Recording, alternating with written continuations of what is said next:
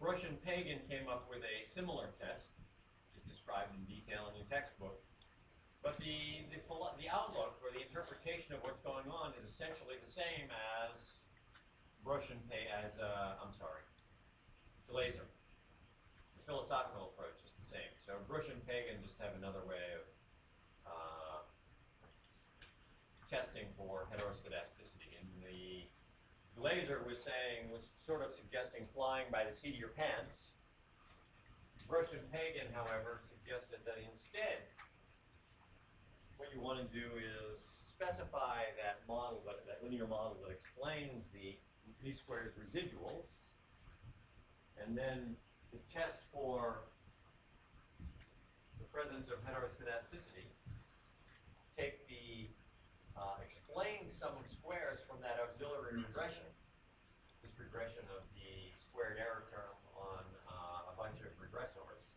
You take the explained sum of squares out of this regression, divide by 2, and you've got a chi-square with an appropriate number of degrees of freedom. And you can decide on that basis whether or not there was heteroscedasticity, and you found the explanatory variable to take care of. Sometimes, White's general test has become so ubiquitous that it's now a standard click or keystroke in the software packages. It's a pretty clever thing. White's general test went one step further than BreuschPagan. White's general test says, I don't know specifically what the right-hand side variables ought to be in driving the error term. So I'm going to let all of them tell me something. And not only that, but maybe I don't want to correct for heteroscedasticity. Maybe what I want to do is correct the t statistic for the presence of heteroscedasticity instead. So the way the software works these days, you can, if you don't click any special buttons or choose any special options, and you say, run a simple garden variety regression of y on a set of x's, you will get t-statistics computed in the regular way. The problem is that in the presence of heteroscedasticity, those t-statistics are understated. They should be, the true t's should be a little bit bigger. Because remember, if you correct for the heteroscedasticity, you get a more efficient estimator. It means that the coefficient variances are going to be smaller by virtue of having used a more efficient estimator. That's what efficiency is all about, right? Smaller variance. So your t-statistics are going to be too big in the presence, or too small rather, in the presence of heteroscedasticity. You're not going to reject enough null hypotheses.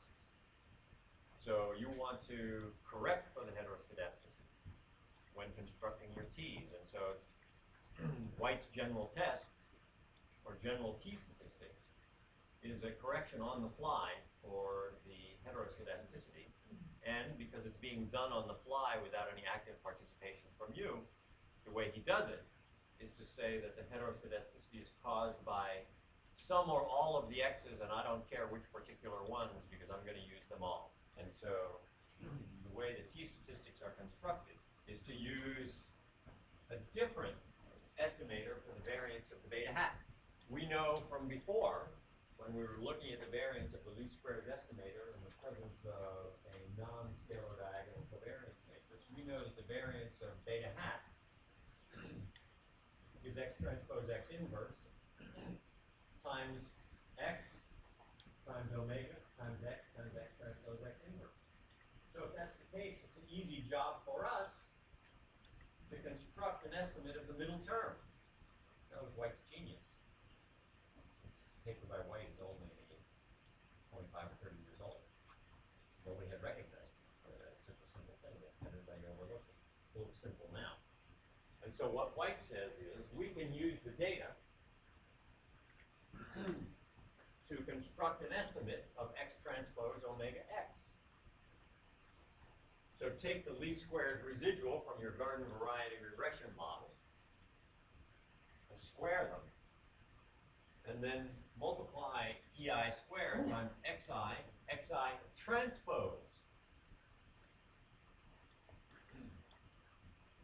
Okay, so we usually work in terms of on the, yeah, the last page. So xi is a particular column out of x, and xi transpose, you take that column and turn it into a row. So the result that you get is n by n. And then you add them all up across all the different independent variables. And at the end of the day, what you come up with is an estimate of x transpose omega x. And that's just, you don't have to do anything special or difficult or programmatically in SAS or R or SPSS. You just tell it you want White's t-statistics. Then you get a different set of t's. And that way you can tell whether or not an independent variable coefficient was statistically different from 0 without having to go to all the trouble of testing for heteroskedasticity. Just assume that it's there and correct it.